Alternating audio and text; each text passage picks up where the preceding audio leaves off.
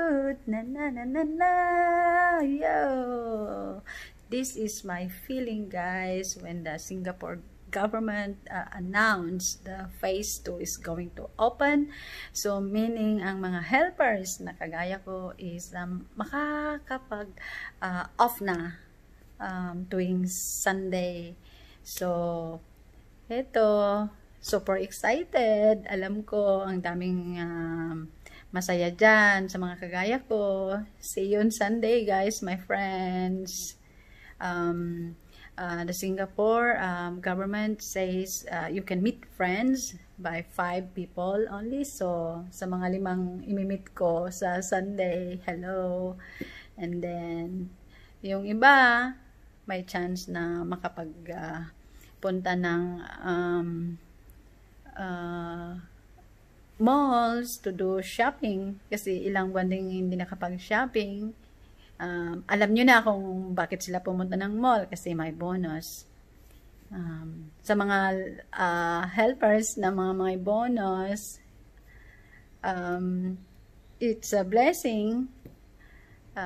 You deserve it for all the hard works and then the extra workload during this pandemic. So, deserve mo mag-shopping, bili ka ng gamit mo. Save some sa family sa Pilipinas, and then eat food what you like. It's a rest day, so ito na rin yung chance natin na makapunta ng salon to fix hair and then to do the kilays. Some people do that, like me, because I don't know how to do my kilays.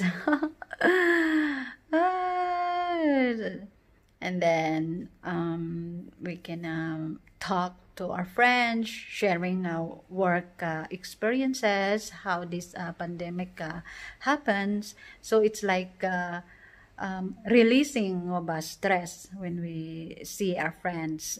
I don't know if like Filipino thing, when you share the laughter, the giggles.